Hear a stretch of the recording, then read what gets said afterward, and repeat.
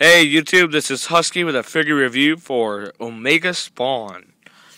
I like this figure a lot. He's from the online comic on Spawn.com. He's very cool. I recommend him. I'll highly recommend him. I think he is perfect as far as figures go just because he is greatly detailed and he has some articulation. Not a lot, but you can get him in some cool poses. And he works well for what he is. He's a McFarlane Toys, so not a lot of articulation, but always great detail.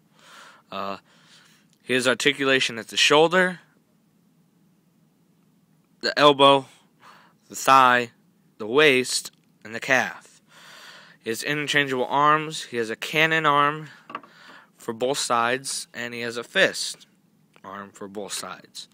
He's very cool, great detail. I highly recommend him if you're a Spawn fan or just a figure fan in general, because he's a great figure for you to put on your shelf.